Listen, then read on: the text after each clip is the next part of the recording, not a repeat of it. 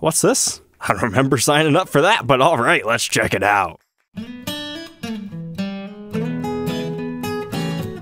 Welcome back, Troglodytes, to your daily dose of guitar information, the Trogly's Guitar Show. So I got this email from Emerald City Guitars, and I was just scrolling through it. It's like, okay, yeah, they've got some cool stuff. But this email just kept going on, and I fixated on this. A 1967 Gibson Melody Maker in Pelham Blue for a ridiculous $6,700 price tag. The SG Melody Makers of the late 60s are pretty cool. I've had a refinished one back in the carpet era, but generally speaking, they top out around $3,000. So how is this one so expensive? So naturally, I click, nothing new in the title. So my first thought was, okay, maybe is it one of those rare 12-string iterations? And nope, count the strings, there's only 6. Because finding a blue 12-string would be pretty rare. It looks like we got a ding over here, but that would lower the price, not raise it. It's not one of the triple pickup versions, it's a tour. Moving on to the back, looks like we got the original strap buttons yet. Those are pretty iconic in their own right. But yeah, not seeing anything special. So then I go to the description, a rare SG Melody Maker D in an original Pelham Blue finish, featuring the wide Gibson headstock with stinger. Yes, indeed. Okay, typically the headstocks look like this. They're the short Melody Maker style. However, towards the later years of production, you can find ones with the larger style headstock. For example, here's another one for about $3,000. It's got the same wide headstock. So that's not why this one's so expensive. It's because of this ridiculous factory stinger, according to them. That's crazy to see on a student model guitar. That had to have been completely custom ordered. I mean, it looks like it's got the original serial number on it yet. But now their 2 times market value price makes a little bit more sense in my head. But they actually have a video of this guitar if you're interested in hearing how it sounds. They have a nice YouTube channel themselves if you're interested in checking out some vintage guitars. Today's video is not sponsored by them. I just happened to get an email and went down a rabbit hole. Because the next is the suggestions here. A 1973 Gibson SG Standard. So this is the year right after the top route era, whereas like the SG Deluxe had a big route on the top. 1972 is when they started to transition away from that, but by 73 they were all back to being back routed. And look at the wood grain on this mahogany. That is one of the nicest looking bodies I've seen on an SG Standard of this era. But interestingly enough, we do have a Bigsby B5 style unit. It's actually Gibson branded, so it was factory original. We've got the harmonica bridge that these are known for. And if the pickups are still original, it'd be the super humbucking tarbacks. But the next thing that caught my attention is unbound rosewood fretboard. What? Typically in this era, you will find a bound rosewood fretboard with small block inlays going all the way up the neck, or you can also find an unbound ebony one with small block inlays going all the way up and down the neck. But this one, it doesn't go all the way up and down the neck, and we don't have the binding, so what is the story here? But reading our description, doesn't look like they mention anything special about this one. But the back is just about as beautiful as the front. It looks like our strap button has been replaced at the back. It almost looks like there's some finish missing right here by the neck. We definitely have some chipping going on down here. And okay, seeing it in this lighting, there's definitely something going on with the finish of this one. Not exactly sure what. And that's such a darn shame, because that would have been like personal collection keeper worthy. We've got Grover tuners on it currently, and it does have the volute, and it just seems to have been some sort of a player's grade instrument. So here's my best theory on this guitar, having not seen the gut shot. It could be a new version that they were trying out. Or whenever you find an SG Standard in this era that has specs that are unusual, it's typically because somebody has converted a different model SG to look like a Standard. For example, in this same era, there was an unbound rosewood version of an SG Standard called the SG Special, and it had mini humbuckers. So it's very common for people to route these out and try to make them look like a Standard.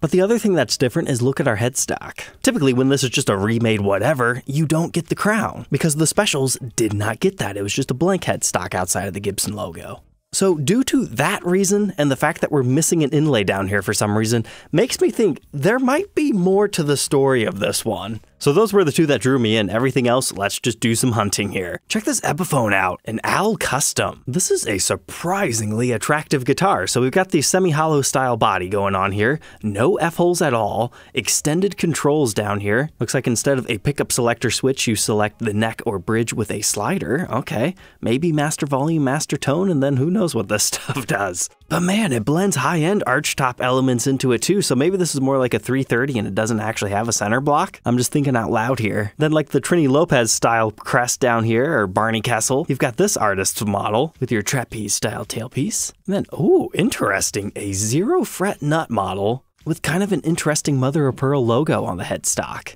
Okay, I was correct. They call it a hollow body here, so there is no center block, and apparently all these controls over here is part of their proprietary tone expressor. Which cool, looks like they have a video on this one, so I'll let you check out the rest of the Alcaola custom there.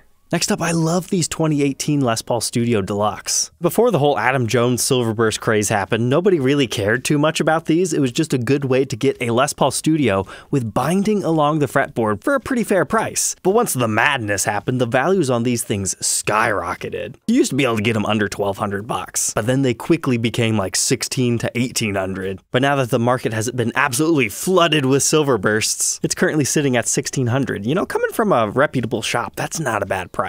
But the additional fun thing here, besides cosmetics, is the fact that you have fancy electronics. You can coil split, you also have a boost on board, and you've got 4 push-pull pots to mess around with. Now this is kind of an interesting R9. So they claim it's from 2007. I guess that would make sense because that's when Tri-Burst was produced more so heavily today, generally on the 68 reissue customs. It's basically just Cherry Sunburst that has a dark rim border around it. But this top is phenomenal. Not having cream plastics, the black works really well with each other. And somebody thought this top was so beautiful they took our pick guard off. That's a pretty dark, streaky rosewood fretboard as well. But then the back is completely black. But it does indeed have a 59 reissue serial number, pretty late in the year 2007. But oh, okay. It initially had cream plastics. I don't know about you guys, but 4,500 seems very fair for that guitar.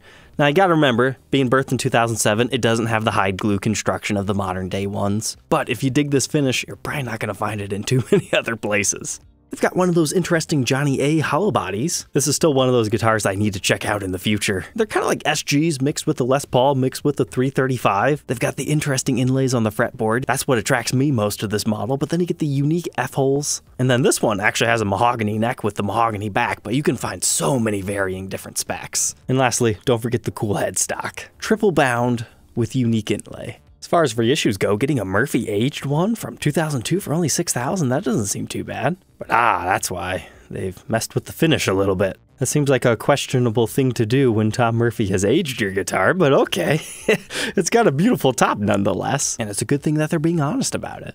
Next up, a beautiful Heritage Series Les Paul Standard from the early 80s. I still need a standard from this series for my collection, so I'm always on the lookout for just the right one. But basically this series was Gibson's first attempt on trying to do a 59 reissue in a mass production run. Now you can check out the Les Paul KM episode to learn about all the asterisks and intricacies that go into talking about the finer details of the 59 reissue. But that's a pretty broad general statement about the Heritage Series in general. These are great guitars. They're not great if you want a perfect 59 reissue, get an R9 in that case, because we still have the Nashville style bridge and a whole bunch of other specs wrong, but they're cool guitars for the era that they were birthed in. So this one's got a pretty nice top, although it's got a little bit too much wear for me personally, although I've seen these priced way worse than that. But this next one I clicked on because I thought, oh, that's one of those mod collection Les Paul standards. But then as I zoomed in, no, those aren't custom pickup covers, those are just custom pickups in general. According to the description, they are Zuzu pickups, which are handmade in Philadelphia, which I'll be honest, I've never heard of these, but it looks like they can do just about anything you want. Oh, that's cool. Tweed style pickup covers. You can even have abalone for your pull pieces. So maybe manufacturers could use those on like their art guitars in some way. But this guy must have liked them enough to put their sticker on the back of the headstock.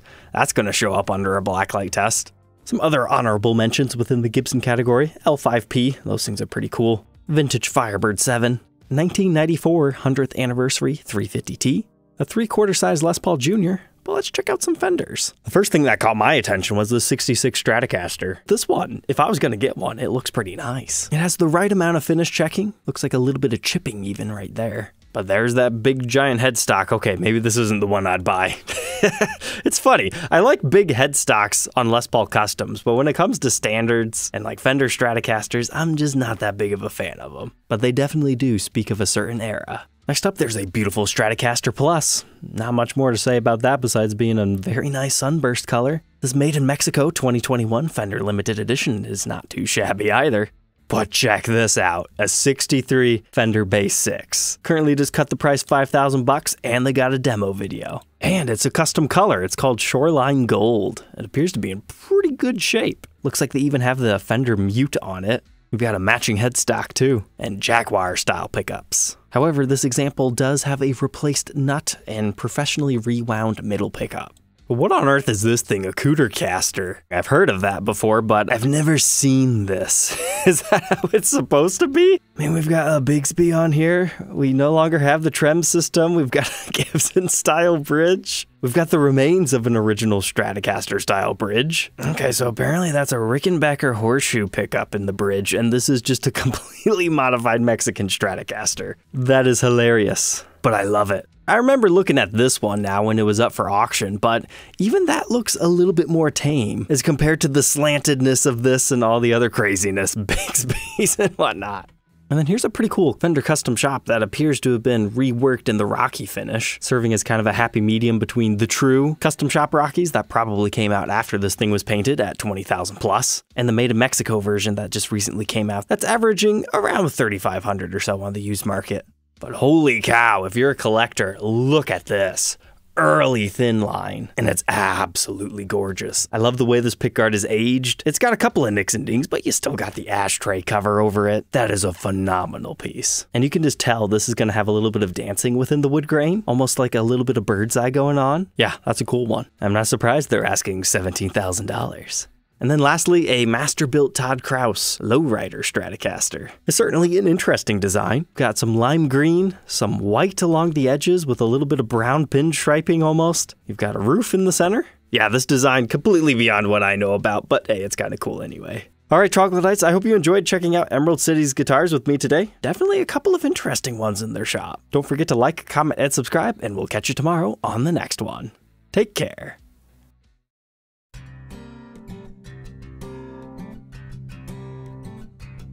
If you enjoyed tonight's episode, consider subscribing. I post videos like this every day. And you might even enjoy this next one.